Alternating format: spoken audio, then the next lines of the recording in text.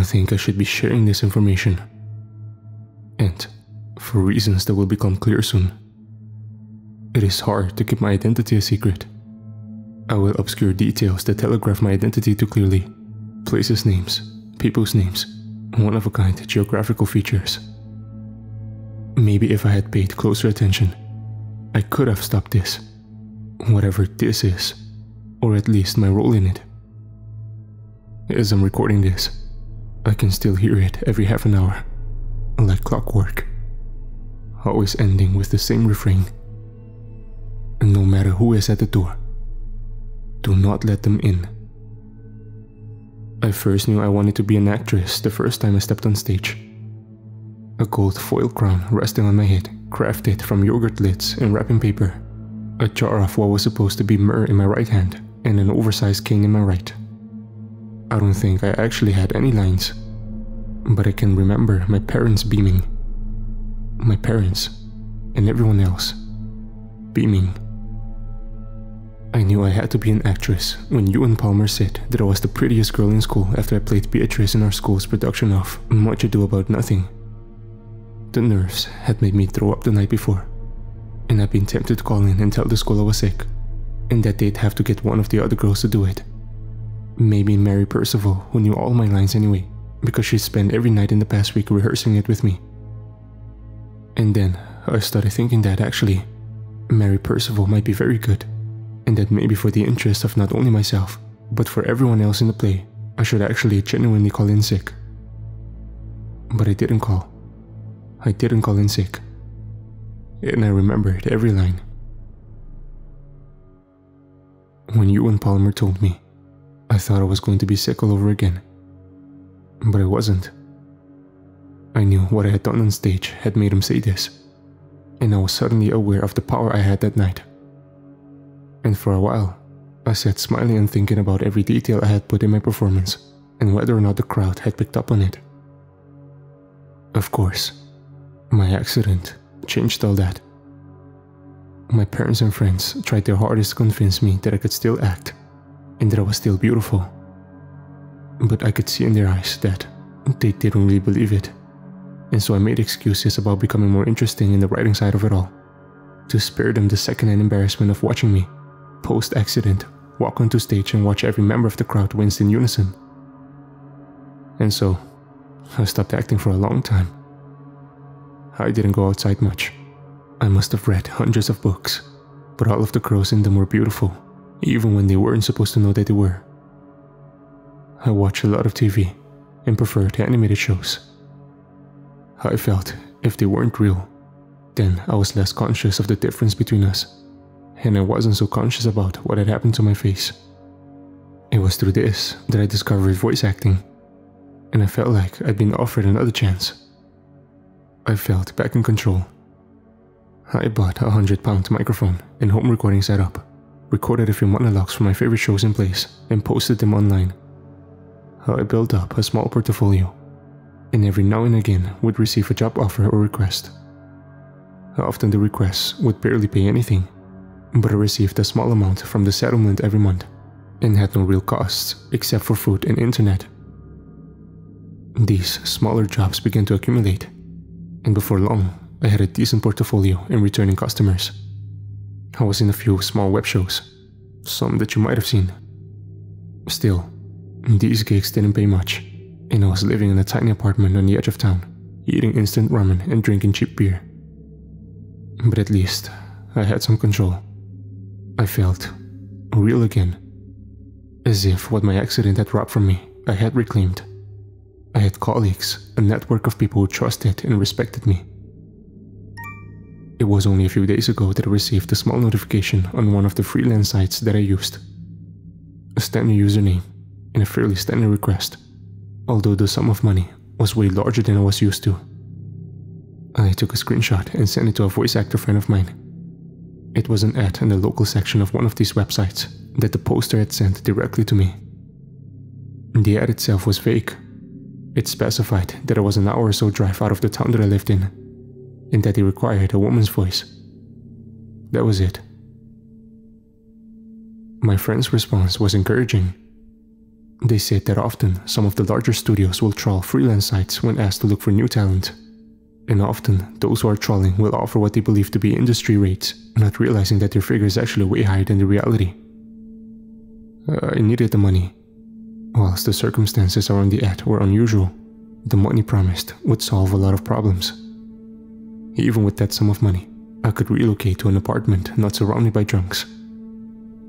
The message attached to the ad read, "Hi. We're huge fans of your work and would love for you to come in for a couple of days this week. Best."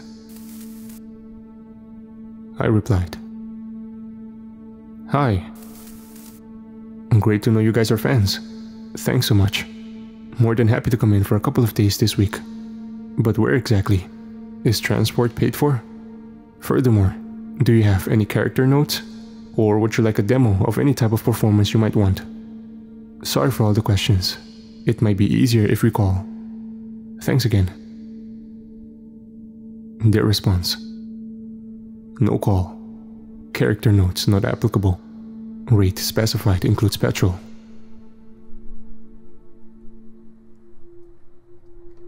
I live in a small town with a relatively small population. However, it's a well-known fact that in the Scottish Highlands surrounding my town, there are dozens and dozens of military bases.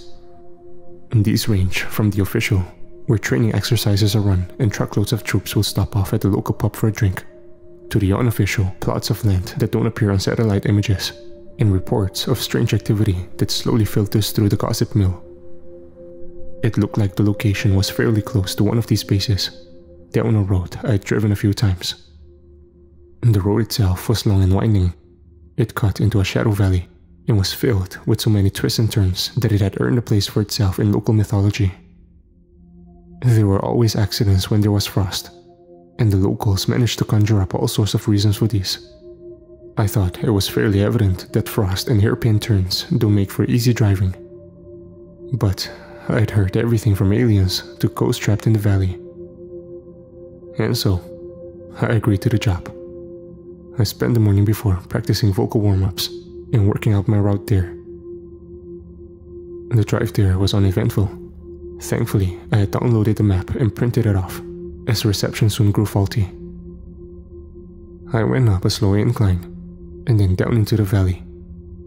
I could just make out a white dot in the distance, and as I grew closer, I realized that it was some sort of cottage. It would make sense for some indie studio to record in a cottage, although something about it was a little unsettling. The white coat of paint seemed brand new, unchipped, and the gravel on the drive was from a stone I hadn't seen before, a shade of brown that wasn't present in the Highlands. The man who opened the door wasn't quite what I expected. Something about him seemed familiar, as if I had met him before, and when he shook my hand, I caught a twang in his voice that I half recognized. But this was probably mistaken. He stank of expensive cologne, sprayed liberally, and wore sunglasses despite the overcast sky. He told me that they were excited to have me here, that they couldn't wait for me to sink my teeth into what they had planned, using the phrase, "role of a lifetime." He gave a nod to the receptionist, who was typing away at her computer as we walked past, although she didn't look up. He took me down into the basement, which had been kitted out with bright LED lights and great soundproofing foam, and where he had handed me a set of legal documents.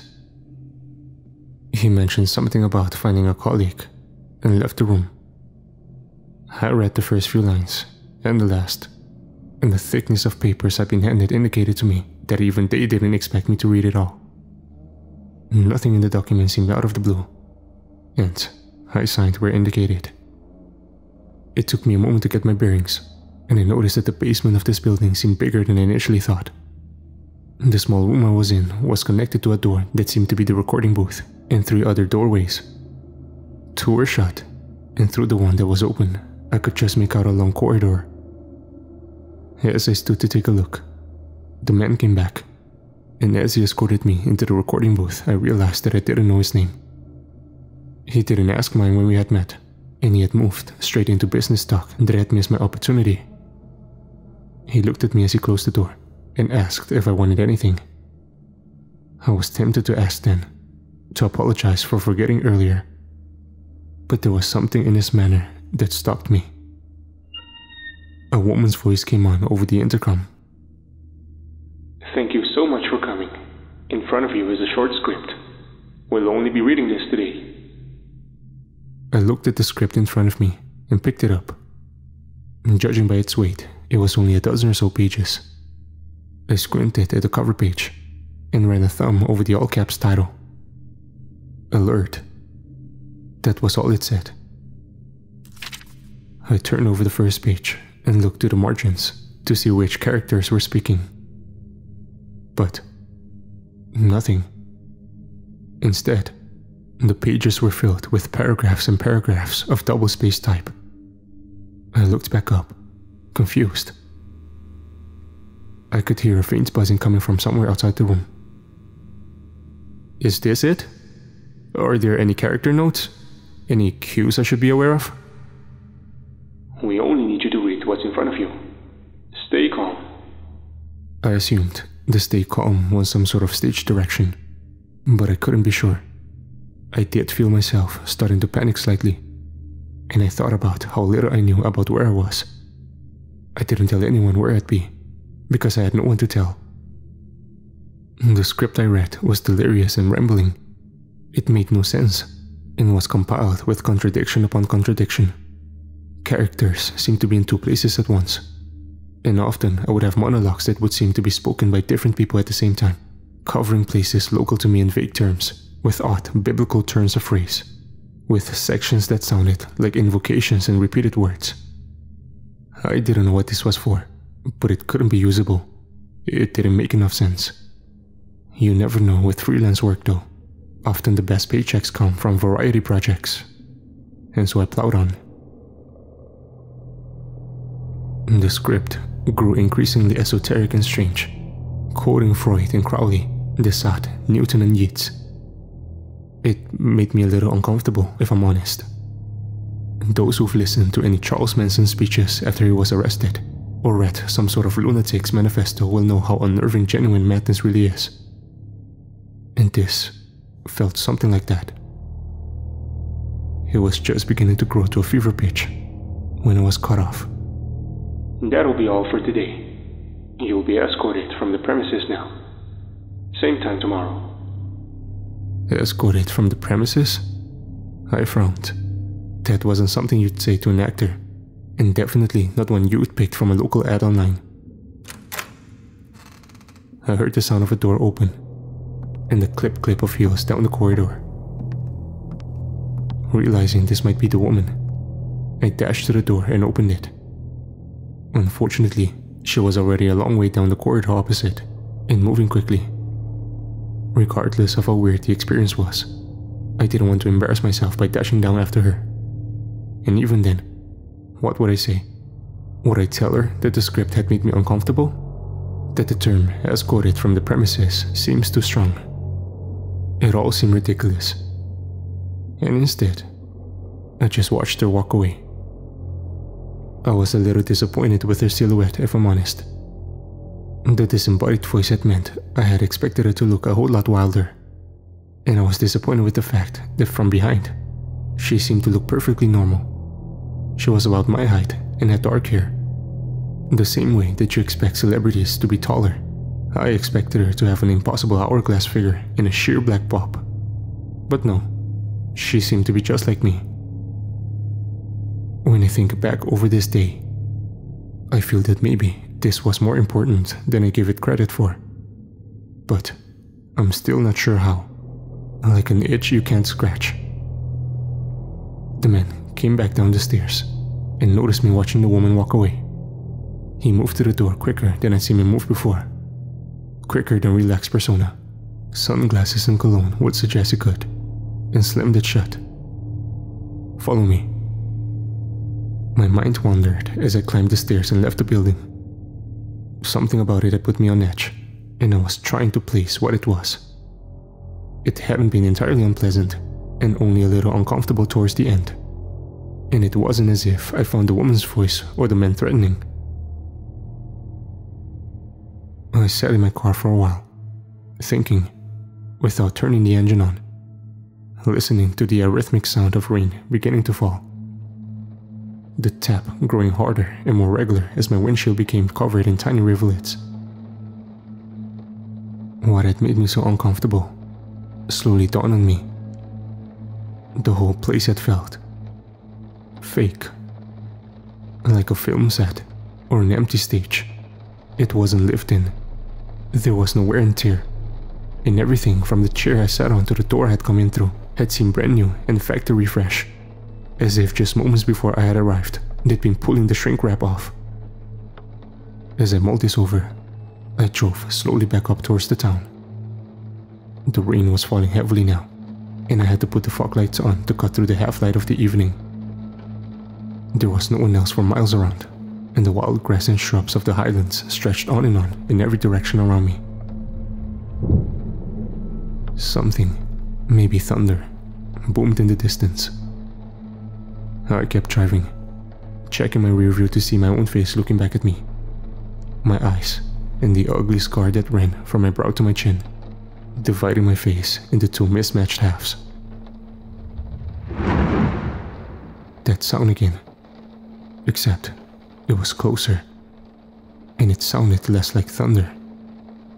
I looked in my wing mirrors, a little frightened now, and made out nothing behind me. I would have seen it if there was. At least, that was what I told myself. I didn't want to go too much faster and admit to myself that something was wrong. But I increased my speed slightly and checked my wing mirrors more and more often. The sound again. I had been wrong the first time. It wasn't thunder at all. It was a low, rumbling sound, but it was much closer. I increased my speed a little more. I checked my rearview mirror, and for a second, I thought I could make out a pale flash amongst the grey shrubbery, like a body, someone, something, running across the grass and up the shallow valley, running towards me. And then it disappeared, as if it had thrown itself to the ground, and I couldn't help but floor the pedal and drive as fast as I could away, tires shrieking in the rain, drenched in sweat and clutching the steering wheel so tight the tips of my fingers tingled. I didn't sleep well that night. For a while, I found comfort in the sounds of the drunk outside my window, shouting as they stumbled up and down the street. I could make out the voice of Pete, the way his asses whistled due to his missing teeth, and the sound of Charlie belch, and hear Tommy shout in his thick accent as he stumbled into the bins on account of his milky eyes, ruined by age, like marbles covered in PVA glue. But around 1 or 2 a.m., they stopped altogether. Usually, they continued until the early hours, but that night, they stopped simultaneously. Instead of fading out one by one, the noise stopped at once. I heard the sound of their footsteps get fainter and was surprised at the speed they all moved away at. If I didn't know better, I would have thought that they were running away. I woke in the morning exhausted and wasn't entirely sure when I'd fallen asleep.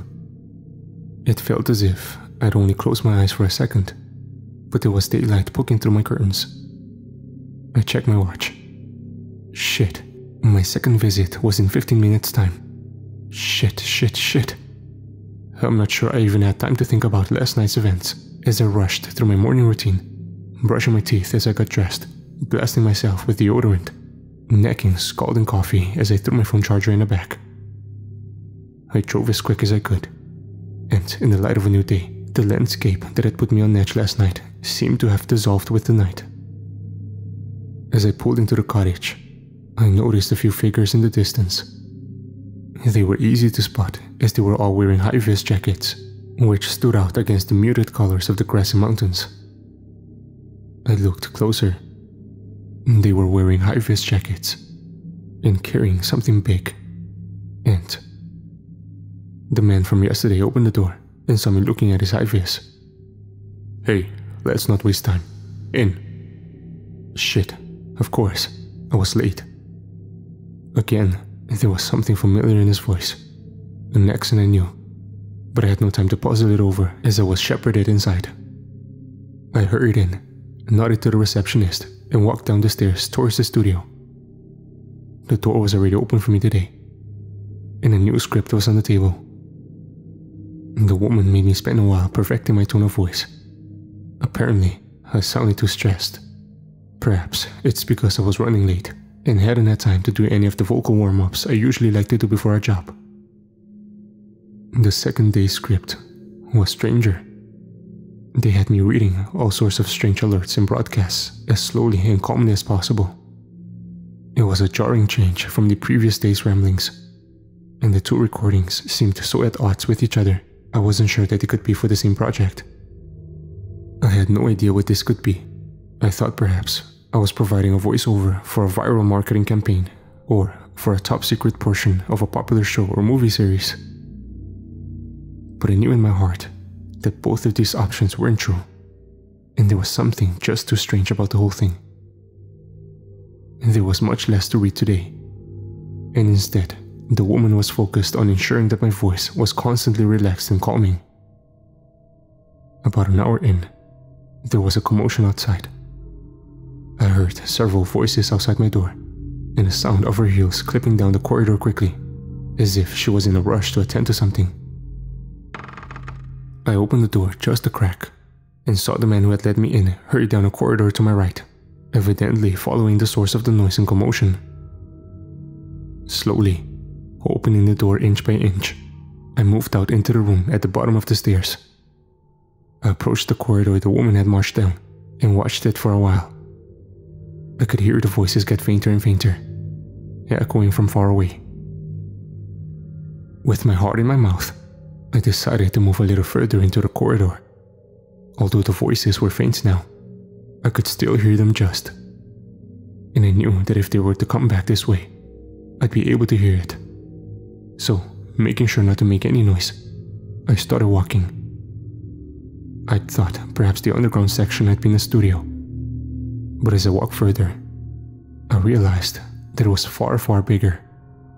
The map in my head had 3 corridors that maybe had several rooms for equipment and editing.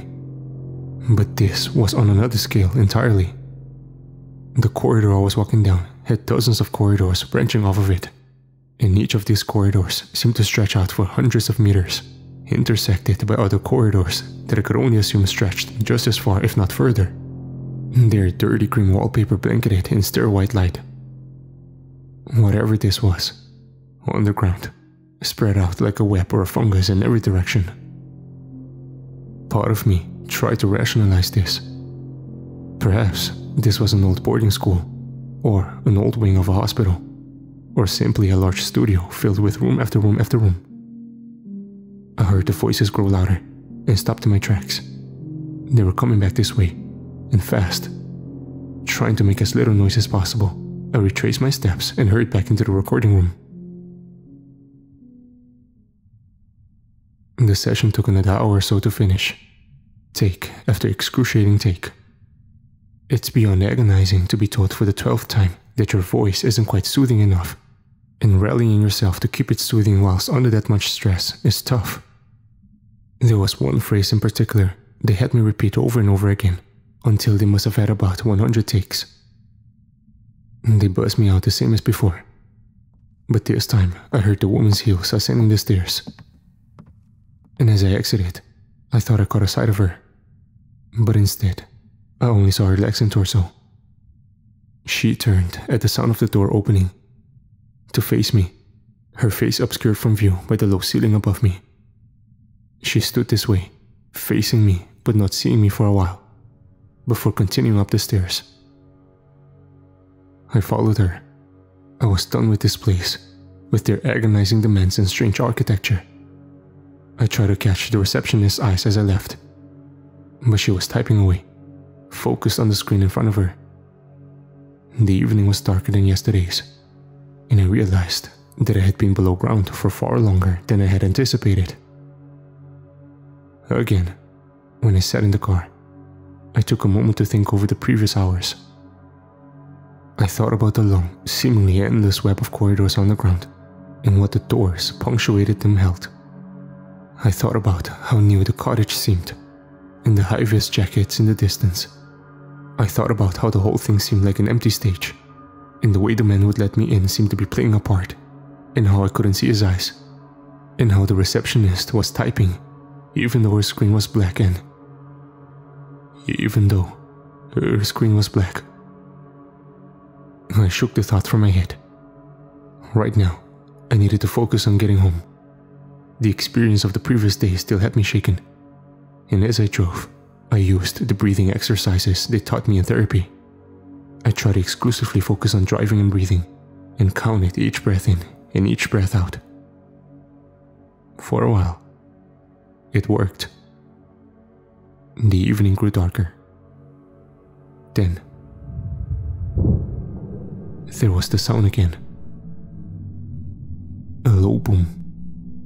Close. I checked the rearview mirror. This time, there weren't many clouds in the sky at all. There was no way this could be thunder. The clouds seemed to be leaving the sky and rolling off in the lips of the valley, like dry ice, slowly moving towards me. It was drizzling now, and my windscreen wiper started, occasionally moving back and forth with a quiet squeak. This was all I could hear for a while, watching the fog grow closer, trying to find a station on the radio, but only coming across static. Until I heard that noise like thunder. The sound was back, louder than ever, and the car shuddered. I slammed on the brakes and sat for a moment in silence. I didn't move, and all I could hear was the sound of my ragged breathing, shaken and uneven. It was like I hit something with my car, maybe a rabbit or a bird. I thought about getting out and checking, but some sixth sense kept me inside the vehicle. I checked the rearview mirror again, and this time, I'm certain I saw something. Something pale moved at the edge of the fog. I saw it only for a second, before it was covered by the mist in the dark. Then I saw it again, closer this time, moving unnaturally, taking jagged steps before throwing itself down onto the ground.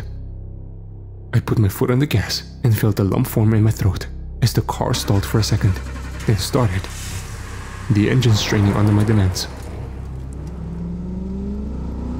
The car sped up, but the road I was on seemed to go on forever, the distance obscured by fog, each turn slowing me down so that I felt like my car was on some sort of conveyor belt. I could feel beads of sweat run down my back, and every now and again I would look in the rearview mirror to see my eyes wide and panicked and shapes moving in the fog. As they grew closer, there was a new voice, halfway between a rasp and bark, and my hands started to shake. I prayed that my car wouldn't stop, that it wouldn't be stuck as the fog completely closed in, and all I could do was wait for them to catch up with me. And thank God it didn't.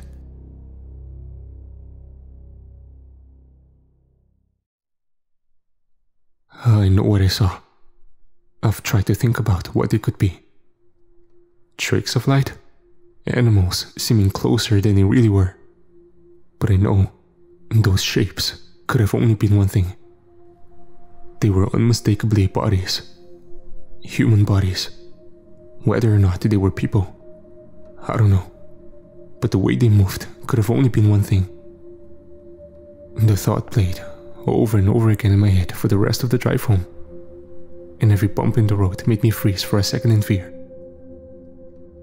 I parked across the road from my flat and ran to my front door, fumbling the keys in my desperation to get in. I double-locked my door and took a kitchen knife into my room, where I sat with my back pressed against the wall.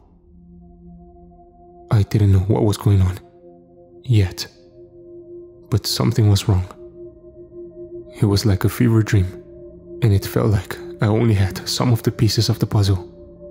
Try as I might to find a rational solution to all of these occurrences, the tunnels, the bodies in the fog, the strange script, I couldn't. I didn't sleep again that night, and instead spent the time googling facts about the local area.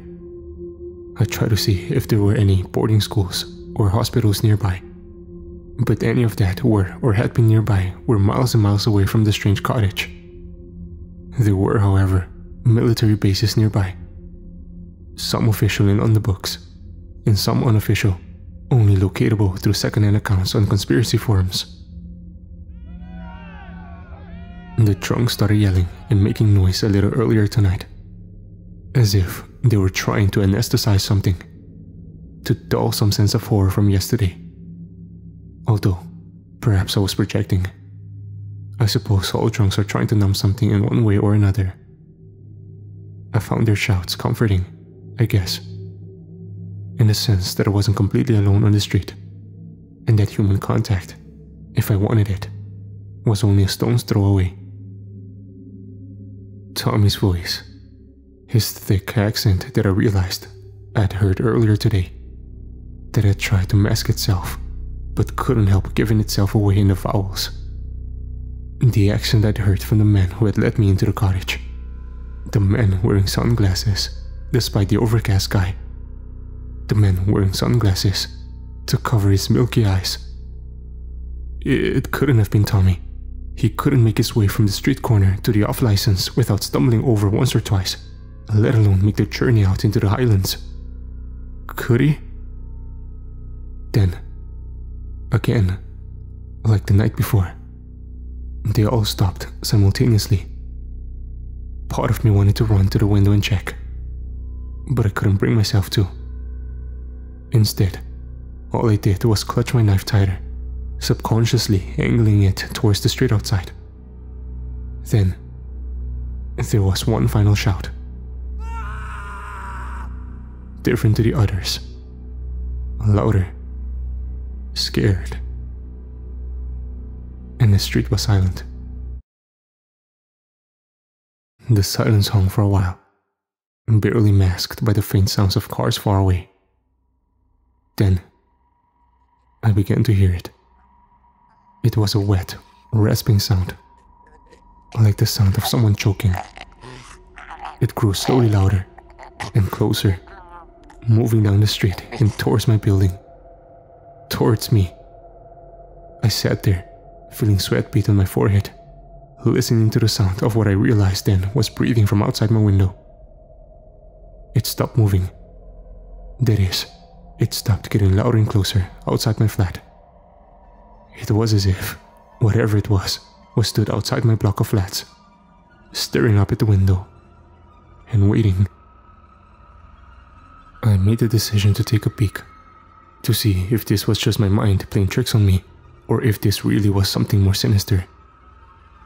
Slowly, I edged towards the window, not pulling the curtains, but kneeling so my eyeline was level with the windowsill, and with one hand, gently moving the bottom of the curtain up.